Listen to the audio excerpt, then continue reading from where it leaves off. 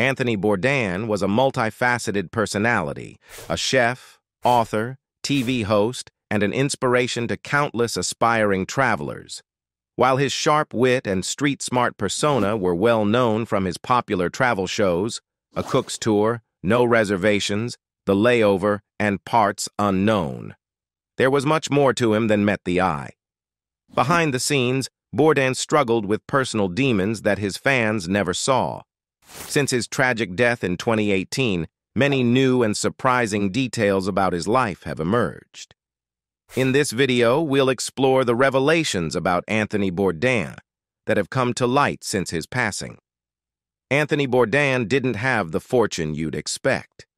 When the details of Anthony Bourdain's will were revealed, there was a surprising twist. Despite estimates suggesting his net worth was around $16 million, his will accounted for only $1.2 million, a modest amount by celebrity standards. This discrepancy may be due to smart inheritance planning, as Variety reported that Bourdain had placed some assets in a trust, which isn't required to be disclosed publicly. However, Bourdain himself once mentioned to Wealth Simple that reports of my net worth are about 10 times overstated. I think the people who calculate these things assume that I live a lot more sensibly than I do. Vanity Fair interviewed some of the fixers who accompanied Bourdain on his travels. They described him as very modest, very cautious, and noted that he was meticulous with budgets. They recalled that he was only able to open a savings account at the age of 44, and that he traveled with his crew in the same van, staying in accommodations that were more like dives than five-star hotels. Some of the rooms were so small that there was barely enough space for their luggage. Bourdain left the majority of his estate to his daughter, Ariane Bourdain. The fame was wearing on Anthony Bourdain. No one knew Anthony Bourdain quite like those who traveled with him to the farthest corners of the globe. When Vanity Fair interviewed the fixers who arranged his interviews, secured seats at family dinner tables, and provided opportunities to film intimate moments of people's lives, they all echoed the sentiment of Michiko Zento, his first fixer in Japan. Tony didn't do fake. However, as Bourdain's popularity grew and he became more recognized, those close to him noticed a change. Zento described the experience as being like a goose being made into foie gras. Tony had no time to digest anything. By the time he transitioned to CNN, those who worked with him could see that the fame and the rush to capture shots, rather than spending time getting to know the people behind the food, were taking a toll on him. Fixer Alex Roa observed that Bourdain no longer went out at night with the crew, choosing instead to order room service alone. His final bright moment was during the Hong Kong episode, directed by his girlfriend Asia Argento, where he appeared genuinely happy. The truth behind the Anthony Bourdain and Asia Argento cheating rumors. After Anthony Bourdain's suicide, social media and headlines were not only mourning the loss of one of television's most relatable stars, but also searching for someone to blame. As often happens when someone beloved passes away, the question, why, echoed everywhere. One person targeted for answers was Bourdain's girlfriend, Asia Argento. Just days before Bourdain's death, photos emerged of Argento with another man, leading to rampant speculation. When Argento addressed the accusations, she didn't deny the photos or that she had been with someone else. Instead, she emphasized that relationships are complex and outsiders can't fully understand them. People say I murdered Anthony Bourdain. I cheated on him, but he cheated on me too. It wasn't a problem for us, but I understand the world needs to find a reason. I would like to find a reason too. I don't have it. Maybe I would feel some solace in thinking there was something that happened. Argento suggested they had an understanding, adding, "He was a man who traveled 265 days a year. When we saw each other, we took great pleasure in each other's company. But we are not children. We are grown-ups." The sad, nostalgic truth of Anthony Bourdain's final episode. When the final episode of Parts Unknown aired, it was both bittersweet and surprising. In this episode, Anthony Bourdain revisited the Lower East Side of New York City, a place that shaped his formative years. Back then, it was a neighborhood dominated by punk rockers, artists, and drug dealers. As Bourdain pointed out the street corners where he bought drugs and the alleys everyone avoided, viewers got a poignant glimpse into his psyche. Esquire noted that the episode revealed much about Bourdain, especially how punk rock music influenced his speech, writing, and thought process. They described him more as a character than an observer in this episode, highlighting how he knew the dope houses by order of preference. When he spoke of the bond shared by the residents during the 1970s, he remarked, "Cheap rents brought a lot of people together." This intimate look at both the area and Bourdain's life served as a fitting farewell to a remarkable journey. Anthony Bourdain was remembered as quiet and shy. Everyone who watched Anthony Bourdain on television or listened to him speak likely formed a distinct image of him. Erudite, slightly bohemian, well-spoken, and adept at connecting with anyone, anywhere. However, several months after his death, GQ interviewed people who knew him best, revealing a very different side of him. Sam Goldman, a childhood friend, recalled Bourdain as a small kid who got picked on just a bit. He remembered, "The first Friday of our ski club trips, we made him ride in the luggage rack."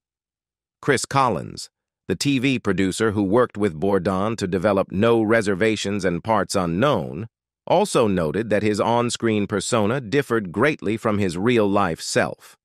Their first trip to Japan was a nightmare, primarily because Bourdain did not engage with us. He would not acknowledge our presence, and he was very, very shy. This only changed in Vietnam, where he found an instant cultural touchstone that helped him come out of his shell. Anthony Bourdain spoke about his depression, discreetly.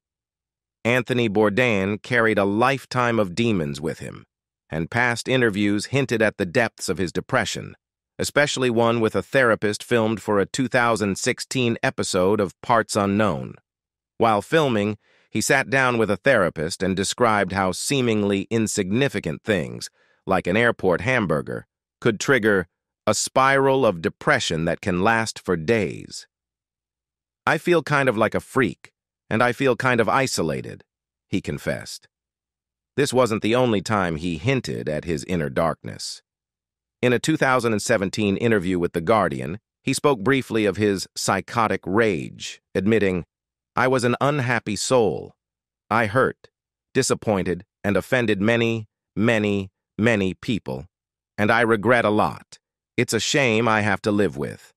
Anthony Bourdain wrote a series of crime thrillers. Kitchen Confidential opened the door to the culinary world for Anthony Bourdain, but before that, he had already released several books of a very different nature, crime fiction. He began with A Bone in the Throat, featuring a chef entangled in Little Italy's criminal underworld. This was followed by Gone Bamboo, and later the Bobby Gold stories. Bourdain told the New York Times, "Crime as work appeals to me. The guy who gets up in the morning and makes his living by crime. I've always been a crime buff and a big fan of crime jargon. And in the restaurant business, I've met a bunch of gangsters." Crime writing was just another arena where Bourdain excelled. In fact, Esquire lists his Bobby Gold collection as one of their must-read Bourdain books. Anthony Bourdain was serious about comic books. It's hard to imagine someone with Anthony Bourdain's culinary stature dreaming of another career. But when Vulture spoke with Karen Berger, editor and founder of DC Comics Vertigo, it became clear that food wasn't his first love, it was comics. Berger, who collaborated with Bourdain on his graphic novel series Get Jiro and Hungry Ghosts, recalled that he was a massive fan of darker underground comics. She noted that working on these projects was the happiest she had ever seen him. "He always had a bristle at the celebrity chef stuff. He wanted to be known as a writer as long as I knew him," she said. As far back as the 1970s, Bourdain had tried his hand at both writing and illustrating graphic novels. Despite being told by publishers that he wasn't good enough as an artist, he persisted and ultimately delivered some seriously sinister and brilliant work to the world. Anthony Bourdain refused to film in Switzerland. Fans have witnessed Anthony Bourdain in some of the world's most perilous locations, fearlessly filming amidst war and conflict. However, there was one country he openly admitted to being so terrified of that he refused to film there: Switzerland. In a conversation with Conan O'Brien, Bourdain confessed to an inexplicable fear that he described as morbid. He elaborated that it wasn't just any fear, but a deep-seated aversion to everything Swiss, from picturesque alpine vistas and feathered hats to Lake Geneva, cuckoo clocks, and Swiss cheese. Bourdain speculated that this fear might stem from a repressed memory associated with the sound of music, but he honestly couldn't pinpoint why he harbored such intense apprehension towards all things Swiss. Anthony Bourdain's adventurous taste started as a rebellious phase. Anthony Bourdain didn't enter the world with a charcuterie platter in one hand and a dirty martini in the other. He hailed from modest beginnings in New Jersey, where his early culinary experiences were grounded in typical American fare like meatloaf and burgers. However, his journey into the world of food began with a fascination for the aromas wafting upstairs during adult dinner parties at home. His culinary curiosity deepened further during family travels abroad. Reflecting on his childhood with The Guardian, Bourdain recounted how being excluded from these adult gatherings sparked a rebellious culinary streak in him. "I responded by demanding oysters and other dishes they found revolting, becoming increasingly adventurous with my tastes," he explained. For Bourdain, it wasn't merely about food, it was a way to elicit reactions and challenge norms, transforming the angsty cravings of a discontented kid into the refined palate of a sophisticated adult. Anthony Bourdain didn't drink at home. If you've followed Anthony Bourdain's global adventures on Parts Unknown, you might assume he was a regular drinker. However, contrary to that image, he didn't consume alcohol at home. In an interview with Men's Journal, Bourdain clarified, "You see me drinking myself stupid on my show all the time, and I have a lot of fun doing that. But I'm not sitting at home having a cocktail. Never, ever. I don't ever drink in my house." He preferred to maintain a clear boundary between his professional carousing and his personal life. Bourdain added, "When I indulge, but I don't let it bleed over into the rest of my life." The food Anthony Bourdain loved and hated. Anthony Bourdain explored cuisines from around the globe, yet he harbored a not-so-secret love for fast food macaroni and cheese, which he confessed in his I Am a Reddit session, saying, "I have an unholy and guilty attraction to fast food macaroni and cheese. There, I admit it." When it came to his other culinary preferences, Bourdain was unabashedly a fan of Shake Shack, preferring In-N-Out over McDonald's, a chain he avoided. He famously disliked Iceland's rotten shark dish, ranking it alongside a McNugget in terms of unpleasantness. However, he didn't shy away from seeking out KFC when he craved some familiar American comfort food during his travels. In a candid moment, Bourdain was asked if he would ever consider trying human flesh. His response was characteristically pragmatic.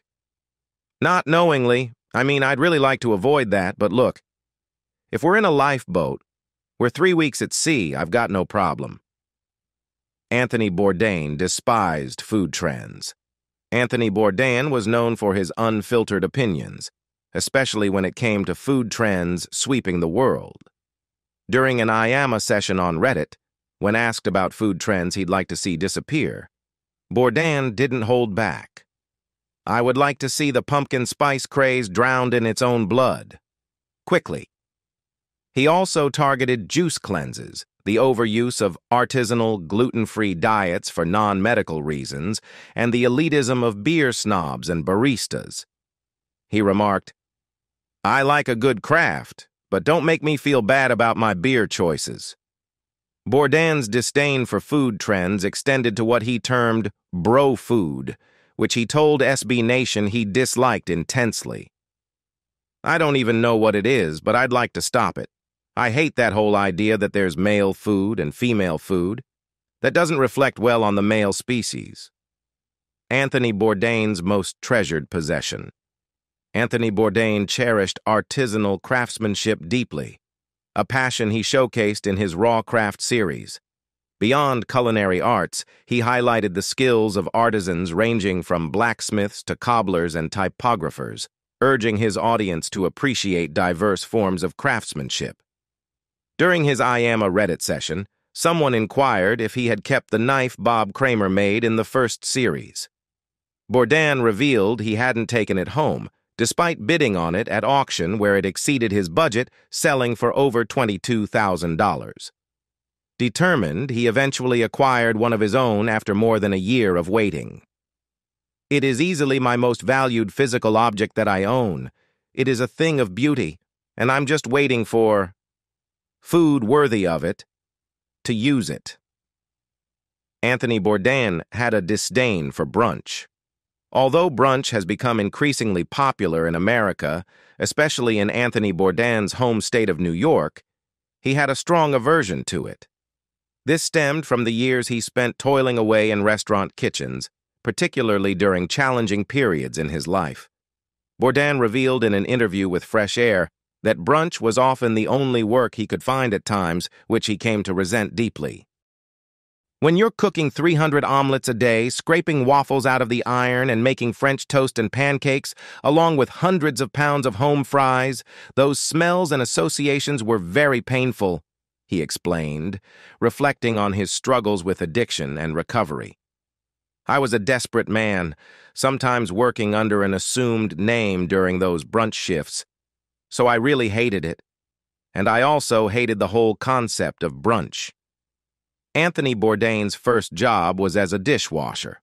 Anthony Bourdain entered the restaurant industry like many others, starting at the bottom with a sink full of dirty dishes and hot water.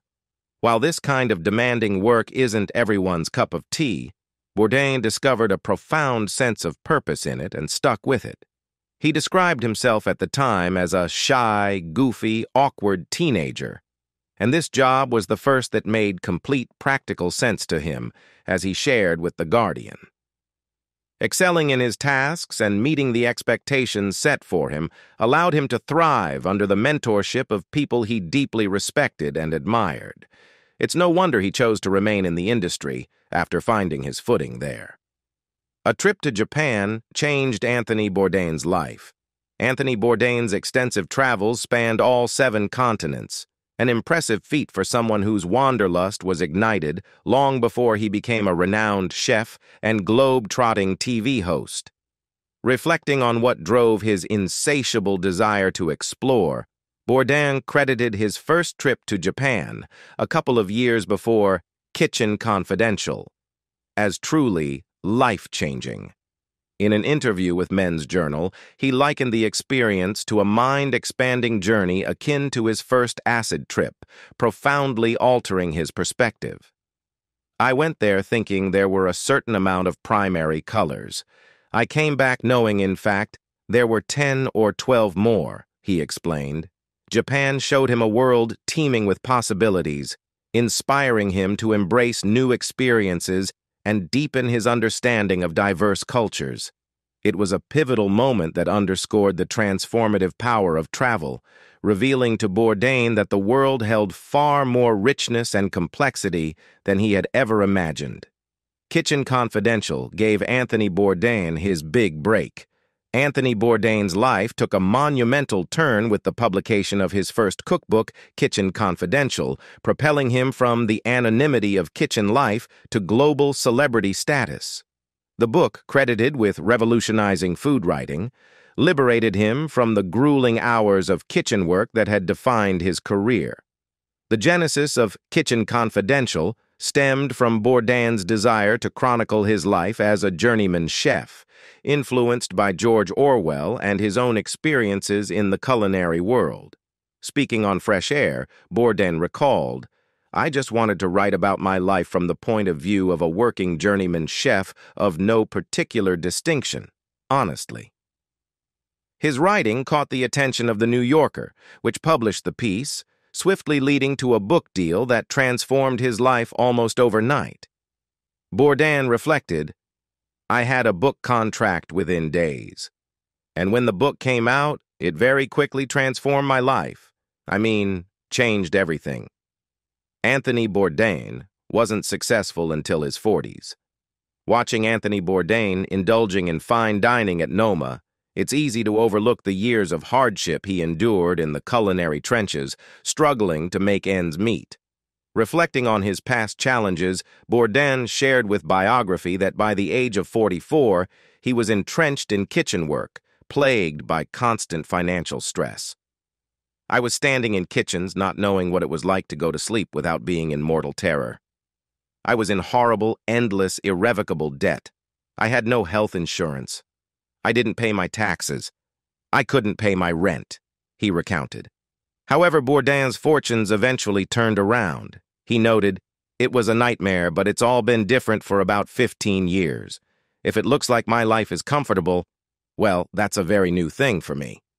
Those tumultuous years of uncertainty profoundly shaped his perspective and appreciation for the stability he later achieved. Anthony Bourdain knew he could have done better for women. Anthony Bourdain had a personal awakening in the wake of the Harvey Weinstein scandal, particularly through his girlfriend Asia Argento's experiences. Reflecting on the revelations, Bourdain told Slate, "I've been seeing up close, due to a personal relationship, the difficulty of speaking out about these things, and that certainly brought it home in a personal way that, to my discredit, it might not have before." This realization prompted Bourdain to introspect deeply about his own actions and attitudes towards women in his industry. He questioned, how have I presented myself in such a way as to not give confidence, or why was I not the sort of person people would see as a natural ally here? So I started looking at that. Acknowledging the need for change, Bourdain recognized his past contributions to meathead culture and expressed a sincere commitment to being more supportive and aware in the future. Lebanon rerouted Anthony Bourdain's career. Anthony Bourdain traveled to Lebanon in 2006, coinciding with BBC reporter Kim Gaddis's coverage of the conflict there. Expecting to film Beirut as the burgeoning party capital of the Middle East, Bourdain instead found himself amid war's front lines. The city echoed with bombs and military jets, evoking profound terror that culminated in the crew's emergency evacuation. Despite the chaos, Bourdain's documentary earned an Emmy nomination for its focus on the people caught in the conflict's grip.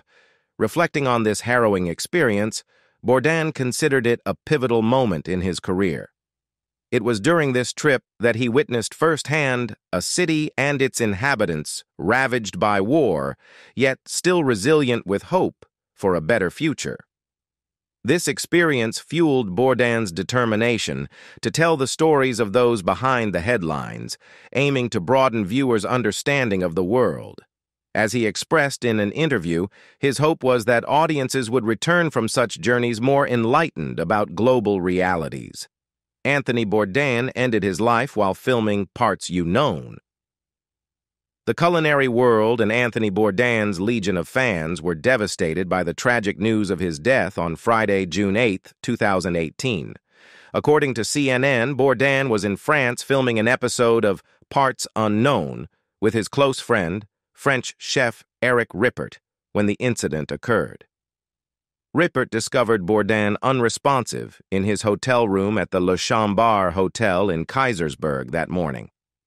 French authorities swiftly determined the 61-year-old's death to be a suicide.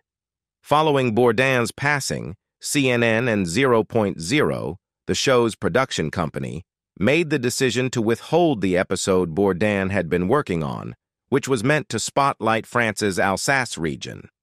Instead, they opted to honor Bourdain's legacy by assembling a final season of Parts Unknown. This season included 5 episodes compiled from previously filmed footage in Kenya, Spain, Indonesia, West Texas, and Bourdain's beloved Lower East Side of New York City. Additionally, 2 episodes were dedicated to reflecting on Bourdain's profound impact on the world and revisiting some of the show's most memorable moments. As the world continues to mourn the loss of Anthony Bourdain, his legacy endures through the stories he shared and the profound impact he had on culinary exploration and cultural understanding. What are your thoughts on Bourdain and his legacy? What other celebrity chefs do you admire? Share your thoughts in the comments below. Don't forget to like and subscribe for more insightful content exploring the life and influence of Anthony Bourdain.